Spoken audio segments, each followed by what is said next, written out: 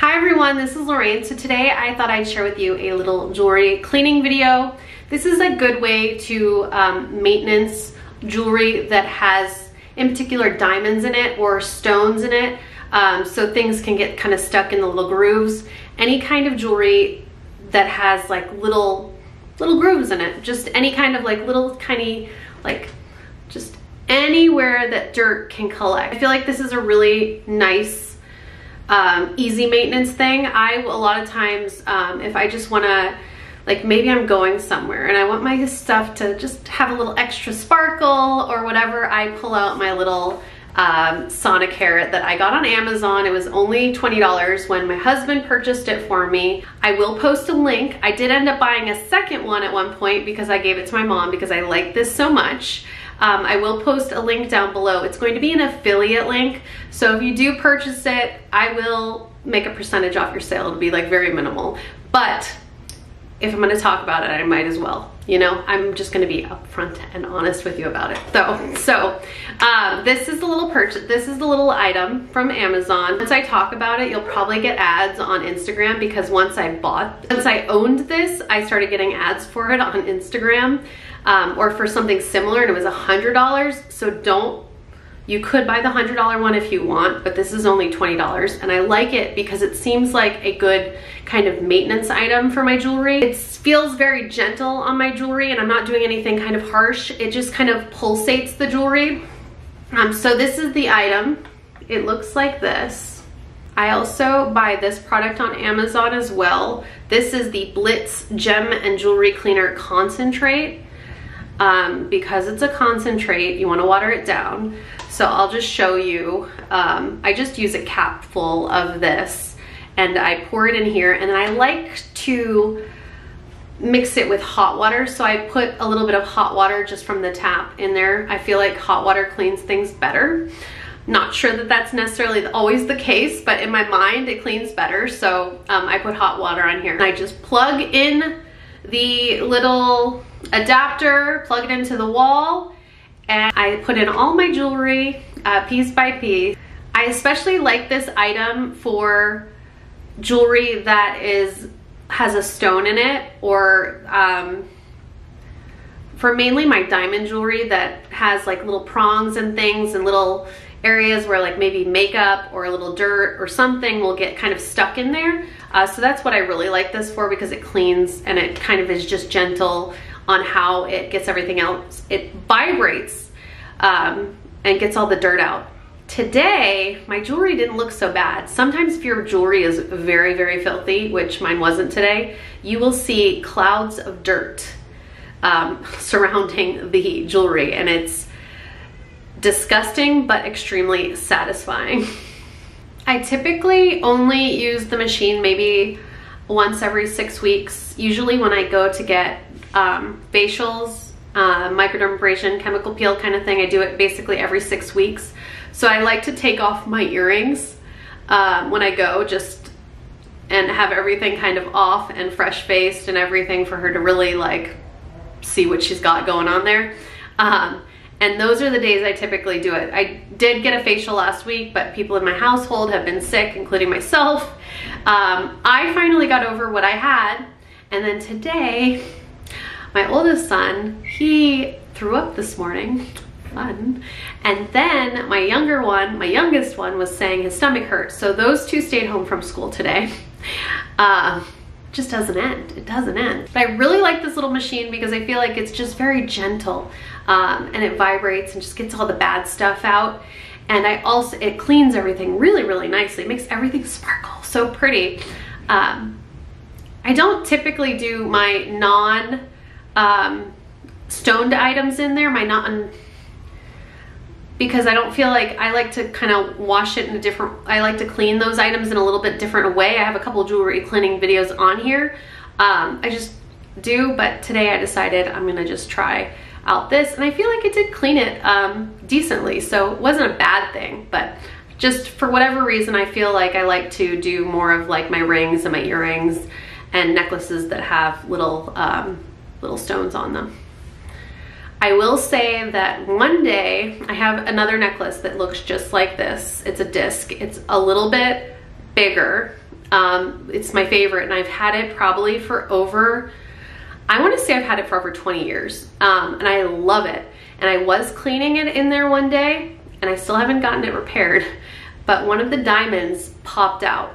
So when you're looking after you pick everything up, just look, because if any of your stones are loose, I feel like it's kind of nice, because this way I didn't actually lose the diamond in the necklace. It was just sitting in the little container. But I'd rather have it in there because it like was a loose stone than falling out and having to replace the stone.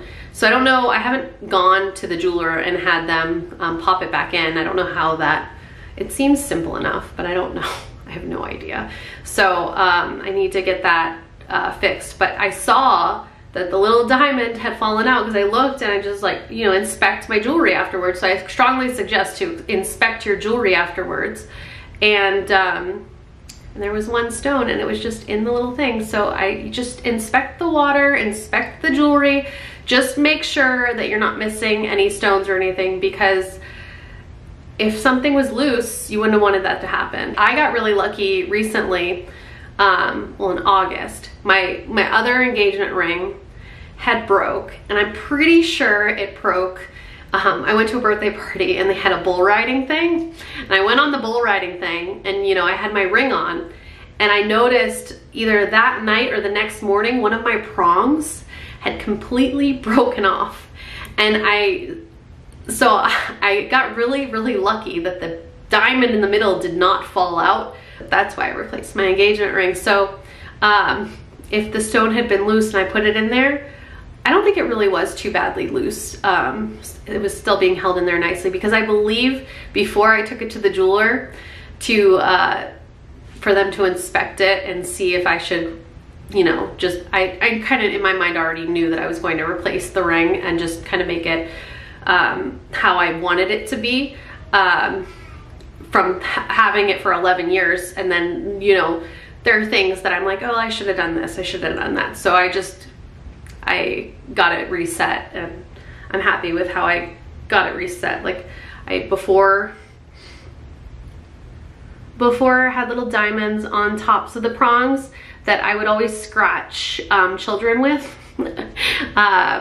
And then it's just set a little bit different. I did do like the hidden halo, and I still wanted diamonds on the prongs, but I didn't want them to go all the way up because it was a really pretty detail. So I just went with the bottom part of the prong, and it's just kind of nice. So it still looks a lot like how mine did, but I made it gold this time instead, and then I didn't put the diamonds on the back side of the ring because mine had fallen out, the ones that were on the very back, and I just didn't want to deal with that again. But none of the diamonds had ever fallen out in the little Stanick hair thing, just my one necklace. But it's 20 years old, so you gotta think it's probably been used and abused, because I like to wear my jewelry. I don't typically take it off, which I really should.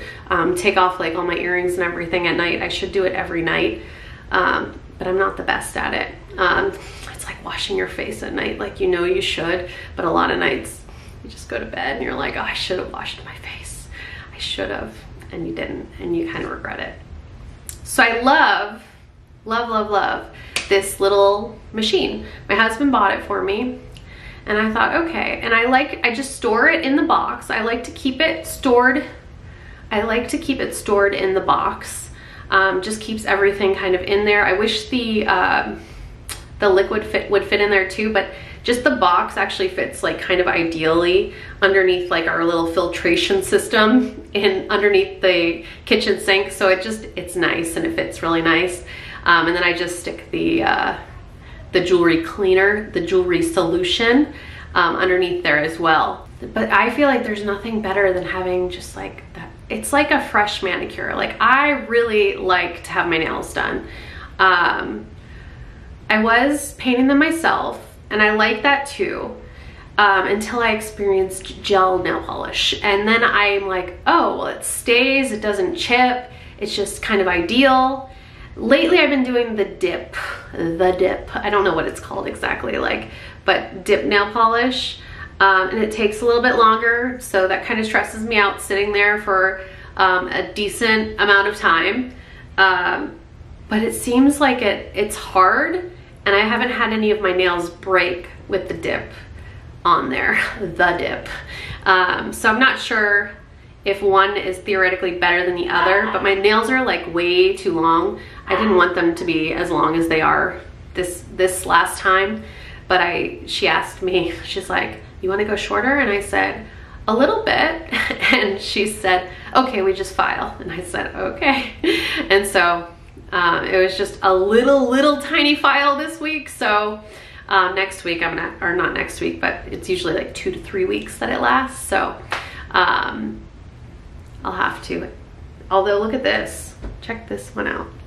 You see that? I banged my nail against the kitchen the kitchen sink, and it cracked. And I don't know if it cracked underneath. I think it just cracked the dip on top, but kind of interesting. I just went and hit it just right, and it cracked. Doesn't look like it's cracked underneath though, so who knows, but I thought that was interesting. So I think it's like kind of like a protective layer on the fingernails. So if I'm going to have a little bit of longer fingernails, which I never in my life thought I would have longer fingernails, maybe the dip is for me. What do you call it anyway? I just always say I'm here for a dip manicure. But I used to think like dirt was gonna get all underneath my fingernails, and it really doesn't. So I feel like if they're shorter, sometimes things get stuck in there. I don't know why that is, but I don't know. But that is it for now. So if you have any questions, feel free to post them below. I wanted to do another video. I just haven't. It's just been hectic. And so hopefully at least I'm doing the one still a week, but I really wanted to get it to 2 a week. And we're just not there yet. I'm like, I also haven't gotten into my like Operation Get Sexy because I have needed the rest. I used to wake up at 4:45 every morning, and I enjoy waking up at 4:45. It's nice.